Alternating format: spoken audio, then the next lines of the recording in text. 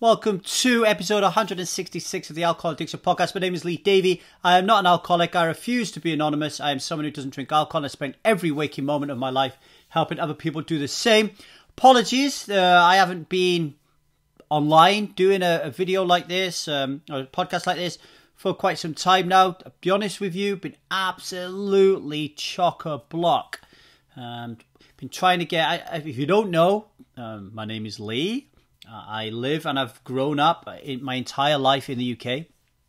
And I'm married to Liza, who spent her entire life in Los Angeles. America and Britain, Britain's not a country. America and Wales, very similar countries. But when you fall in love with each other and you want to live with each other in one of those countries, it becomes very complicated. So for the last couple of weeks, we've been trying to get Liza's third visa. This time it is an indefinite leave to remain, which means that Liza can now stay in the UK as long as she doesn't spend 2 years outside of the UK, in which case they will rescind her visa. So that's good news. Means that we don't have to spend another £3,000 going through this bureaucratic, nonsensical process. Look, I know that the process is supposed to be there for a reason, to stop people who come into your country to do no good, but I don't know, the whole thing is just absolutely ball aching. I mean, and the living in the UK test is ridiculous. I mean, the amount of times I tried it and failed, and I lived here my entire life. Fortunately, Liza passed first time.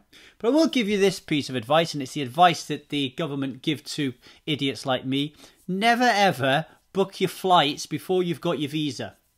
Okay, we did it to try to get cheaper flights to LA, and we ended up getting the visa the day before we travelled. And I got to be honest, I suffered from severe levels of stress and anxiety as a result of that. Really all to do with money, if you think about it, because if the visa hadn't turned up in time, we would have lost our flights and would have had to buy new ones. So I was just worried about that all the time. But at the moment that I had Liza's visa in my hand, I realised that all that stress and anxiety that I had created myself through my own thought process, did nothing, absolutely contributed nothing but pain and heartache towards the process of getting the visa.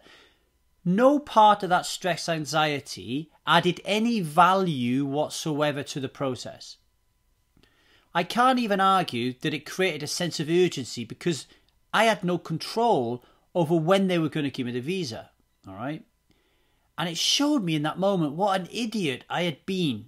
Not an idiot, actually. How human I had been by manufacturing my own disaster, my own pain, my own suffering, my own physical discomfort, my own mental discomfort, when really I could have just said to myself, all Zen-like, and spoken to the quantum field, as Joe Dispenza says, and said, hey, it's going to be okay.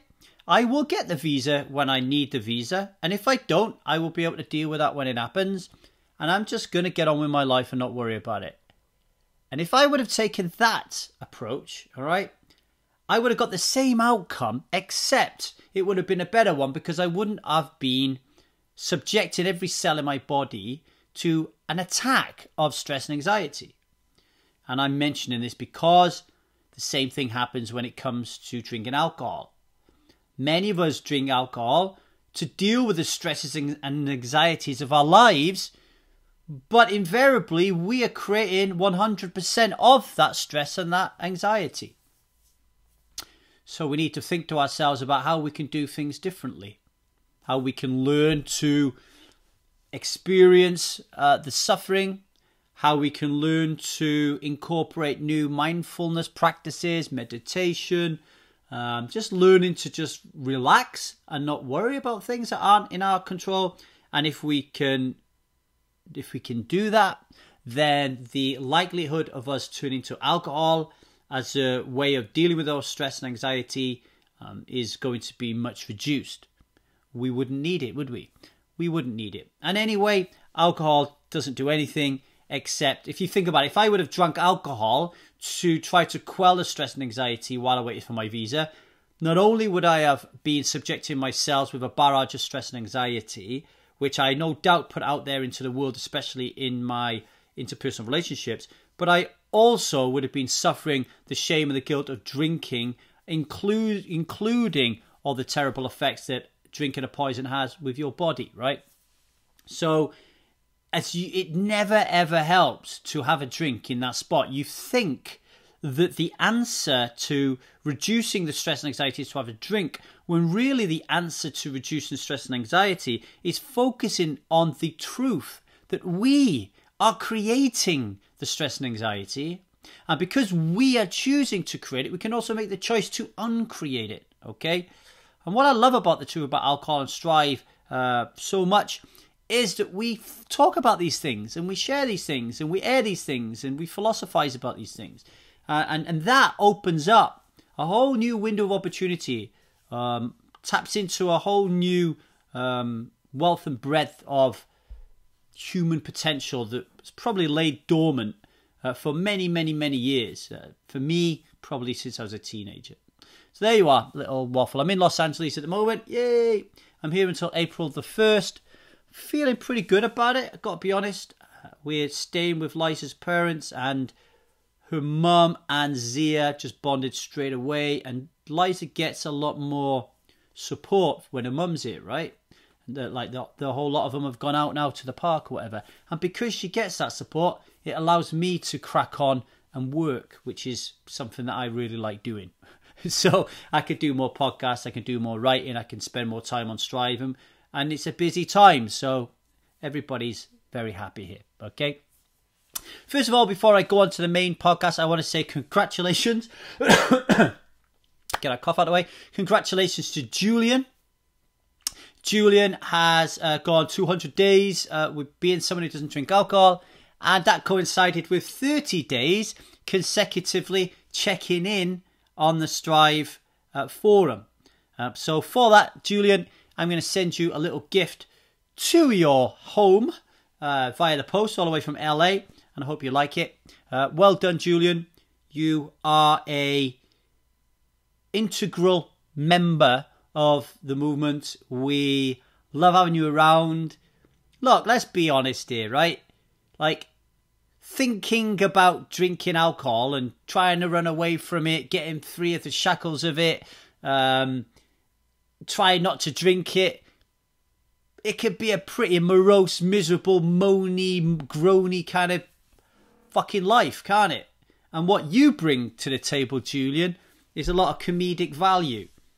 Yeah, I love reading your check-ins. I love reading your homework in the intensive. I don't know. I think you just bring a freshness and a much needed light to what can be a pretty somber topic. So thank you for that. Also, I want to say congratulations to Bonnie, Sue, Susan, Candice, and Ruth. Those 5 lovely ladies have just finished the November Taster. So congratulations to all of you for that. It was fantastic working with you. I know you left it in a much better place than when you started it. And super duper congratulations to Sue and Ruth, who are going to lengthen their experience, deepen their philosophy about the truth about alcohol. They're currently taking the intensive. I also want to say a wonderful well done to Michelle, Clint, and Adrian. Michelle, Clint, and Adrian have just finished the final ever life-changing experience, and they will now move over and finish the Freedom module, which is our brand new module over in the intensive. So well done, folks. It's been an absolute pleasure, honestly. You know, you were the 9th group, and I've got to say you were one of the best. I really enjoyed working with you, so thanks for that. And finally, welcome to Mark, Phil, Helen, Elsa, Rhonda, and Kleist to the December Taster. December's not an easy month. It's not an easy month. It is the month where probably we drink more alcohol than any other month as a species. So choosing to actually go through the taster and not drink for the 31 days of December, or however days there are in December. I think that shows a real boldness, a courage, and a willingness to get over this, this addiction. So thank you for that. If you want to get involved with the Strive movement or the taster or the intensive, get over to www.thetruthaboutalcohol.co.uk and you can join any one of them. The taster is it's a private little group over in Strive where we take the vow not to drink for a month. There will be 28 consecutive assignments, group peer learning, some homework there, coaching videos, that kind of thing. And then if you take the intensive, it's an annual subscription to Strive where we work through over 100 coaching videos and assignments and go through the modules of truth, awareness and freedom. It's absolutely fantastic experience. People love it. So if you want to get involved in that, go to www.thetruthaboutalcohol.co.uk. Now, I'm going to talk about, can you drink moderately? It's a question that Felix asked when Felix joined the email list of the Strive movement.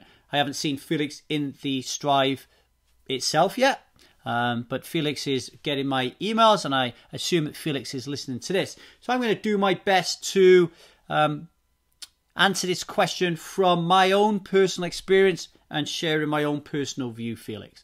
So the question, can you drink moderately? Well, obviously, the answer is yes. Because we all know people, don't we, who drink moderately. All right? Now, moderate, though, what is the measure of drinking moderately? And I think this measure of how we drink moderately will vary depending on our environment and our culture. You could say that the health guidelines created and produced by our own health services in our own countries on how many alcoholic units a week you should drink. I think in the UK it's something like 14 units or something. You could use that as a metric, right? You could say, well, if I'm only drinking 14 units a week and that's what my government and the healthcare are telling me I should be drinking, then I'm drinking moderately. You could argue that if I'm drinking less than 14 units, I'm drinking moderately. And if I drink over 14 units, I'm going into a different kind of realm altogether. But if you grew up in Ogmore Valley, where I grew up, an old mining town, where everybody absolutely canes this stuff down your neck like nobody's business, then somebody who is perceived to be a moderate drinker could also be described in the horrific term that we don't like to use here of an alcoholic, okay? Let me say, the reason I don't like to use the term alcoholic is because I personally believe that the term alcoholic is part of the wider system of alcoholism, which, as you know, is an invisible, violent and dominant belief system. How is alcoholic a part of that? Well, alcoholic and the archetypal alcoholic that we have in our brain that has been drilled in there by society is the smelly, pissy tramp whose life has fallen apart, who's had a divorce, lost their kids, lost their job, just looks dishevelled, probably lost their home. That is our view of what an alcoholic is. Now, if we always tell ourselves that, hey, as long as I don't look like that or behave like that, okay, then that means I'm a moderate drinker. That means I've got control. That means I can continue to drink. Then for me, that is part of alcoholism as an invisible, violent, and dominant belief system. That version of the alcoholic, it's a scapegoat. It's what resistance uses to allow you to continue drinking. And when you live in a place like Ogmore Valley, I don't know the numbers on this, obviously, but looking around me and my experience of living there in my life, I would say, I don't like to use the term alcoholic. I prefer alcohol spectrum. And everybody who drinks alcohol is on that spectrum. And the spectrum is not a straight line.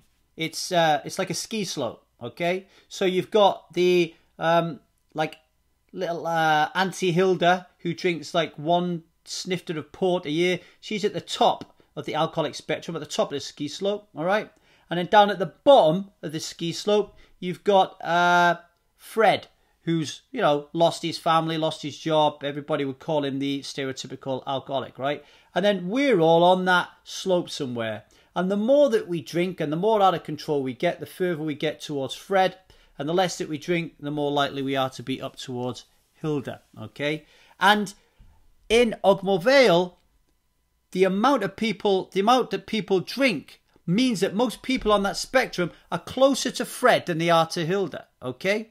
However, they still believe that they're drinking moderately. When I first stopped drinking alcohol, back in 2009, I would do my podcast like this, and I took what I felt at the time was a very courageous step of saying, I am an alcoholic. I used the term, and I was going to write a book called The Invisible Alcoholics. There you are, someone can steal it. The Invisible Alcoholics. Because I felt, looking around me in Ogmore Vale, that there were so many people who were alcoholics, yet didn't even know they were alcoholics, and the culture and the institutions that surrounded them and supported them wouldn't have even bracketed them as an alcoholic. That's why I called them the invisible alcoholics. So I thought I would do is a very brave thing and out myself as an alcoholic. So then other people would then say, fuck, if Lee's an alcoholic, then I must be, because I drink the same amount as him or more. That actually, it didn't happen. What happened was the cognitive dissonance kicked in within my sphere of influence, and people started to say, and I bet you've heard this before, Lee, you haven't got a problem. Lee, you're not alcoholic. Lee, there's nothing wrong with you. Lee, your drinking is fine. Okay? Your drink. Yes, you could be a dickhead sometimes when you've had too much, but we like it when you drink. You're really fun. All that is confirmation from the person saying it that they can continue drinking. It's like when I open up and say I've got a problem, then the people around me who don't believe they're a problem, all of a sudden the cognitive dissonance starts to sneak in. And they start to ask themselves, well, have I got a problem? Well, of course, alcohol, the addiction, alcoholism, the invisible, violent and dominant belief system, it doesn't want you asking if it's a problem. The addiction doesn't want you questioning its power. So it quickly shuts it off by saying, no, that guy's hasn't got a problem. Okay? And this is why when you stop drinking alcohol and you turn to those closest to you to support you in the hour of need, unless you've really sat them down and outlined how you want to be supported, one of the first things they'll do is try to get you to drink again. You will think that that's terrible, that they've got, they're trying to stab you in the back, when in reality, all they're doing is trying to help you because they don't want you feeling like you've got a problem, whilst very subconsciously, selfishly helping themselves by removing the cognitive dissonance that's creeping in due to your coming out, okay? Went off the tracks a little bit there, didn't I? Okay. So what I'm saying is, can you drink moderately? It's a fucking stupid statement. That's what I'm saying. It's a stupid statement because you can't measure it. Because everywhere, wherever you grow up, the version of moderation will be very different. Okay. But I'll answer your question in terms of how you probably feel that it should be answered, right? And I'll answer it by saying, why? Yes, and why? So yes, you can drink moderately. We know there are people that do it. Yeah, we know people. My wife, Liza, she could drink moderately. Let me think. There you are. I can't even remember the last time she had a drink. And when you live with me, I remember when you have a drink, right? So that is someone who obviously can drink moderately. Okay, so yeah, you can do it. But why? Why would you want to drink a powerful poison, one of the top 5 most addictive drugs in the world, that kills 3.3 million people a year, that is the causal factor in over 200 illnesses and diseases, which dumbs you down, which makes you fucking stupid, which destroys your insides, which fucks with your mind, which turns you into somebody you are not, which allows you to run away from your problems, which drives a stake in between your relationships. Why would you want to drink that moderately?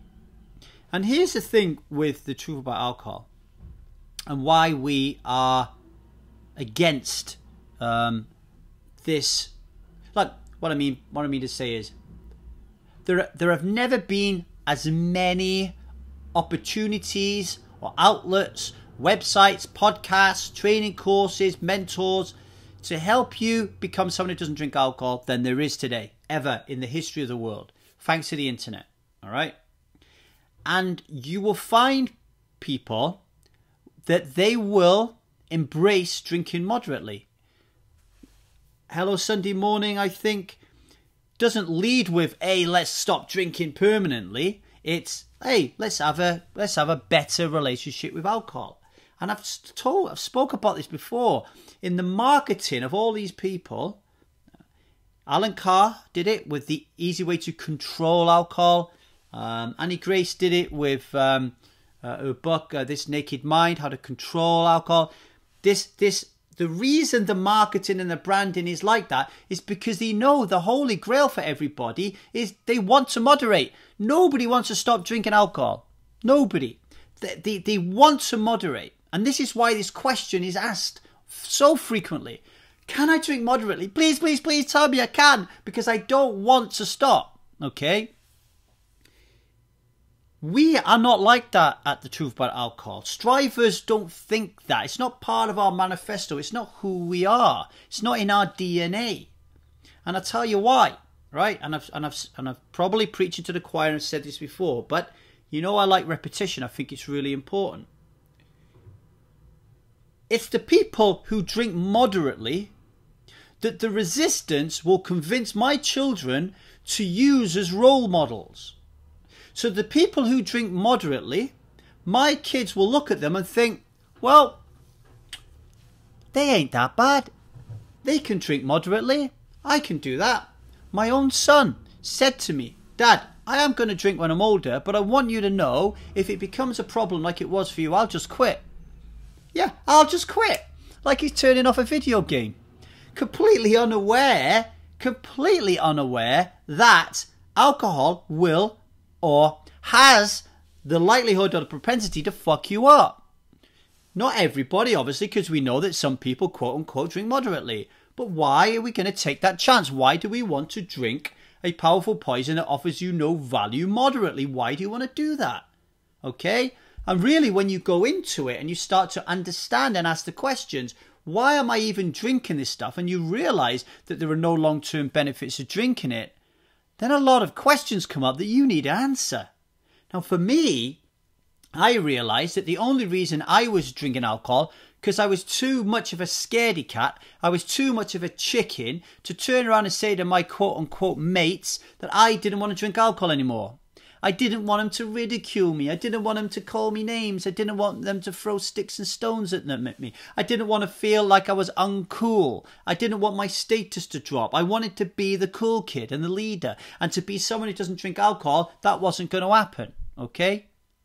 Super important that we understand why we're drinking.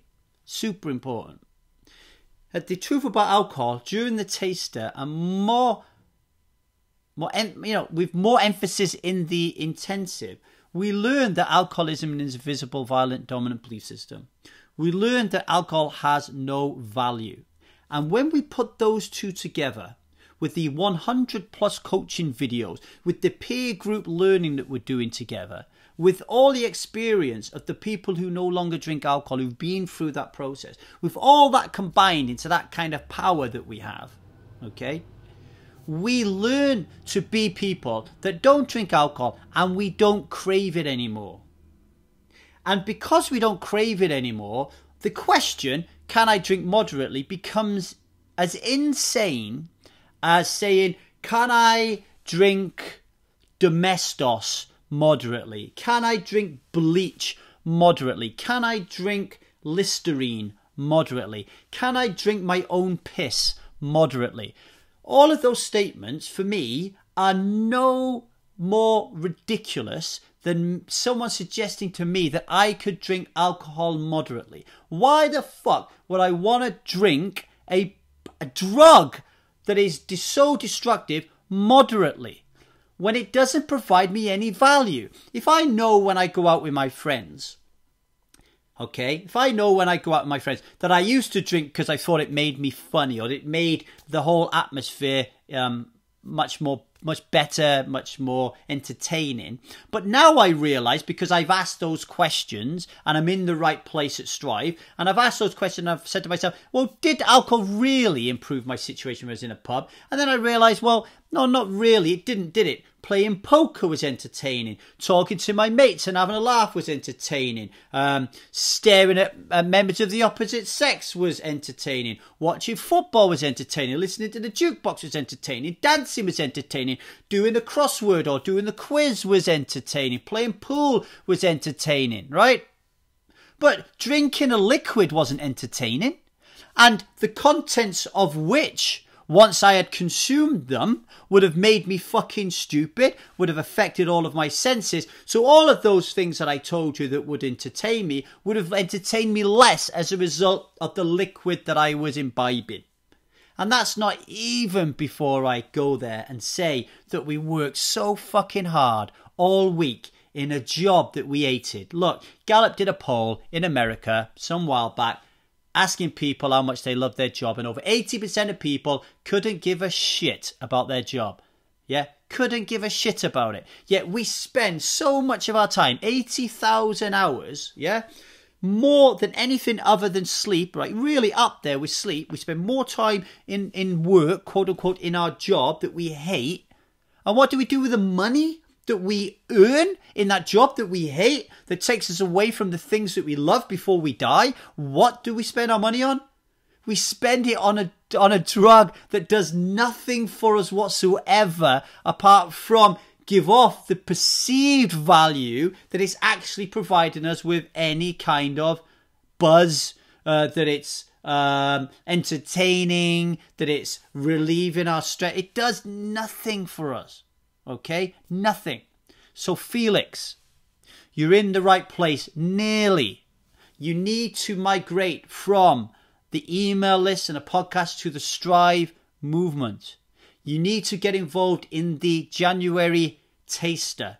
After you've done the January taster, get yourself involved in the intensive. Immerse yourself with people who do not drink alcohol.